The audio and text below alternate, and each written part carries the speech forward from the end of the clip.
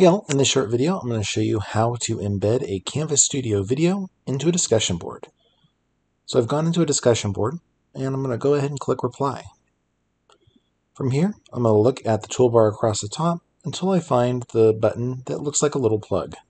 I'm going to click the down arrow here and select Canvas Studio.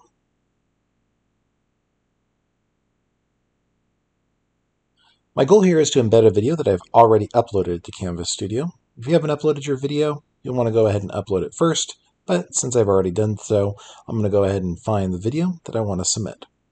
Here's the video that I want to submit. I'm going to go ahead and click on it and select the button that says Select. At this point, it'll go ahead and show, and there'll be a button here that says Embed. I'm going to click the Embed button, and then I'm going to wait. This process can take a couple of minutes if your Canvas Studio is still processing, but you'll know it's ready when a preview of your video shows up in the discussion post.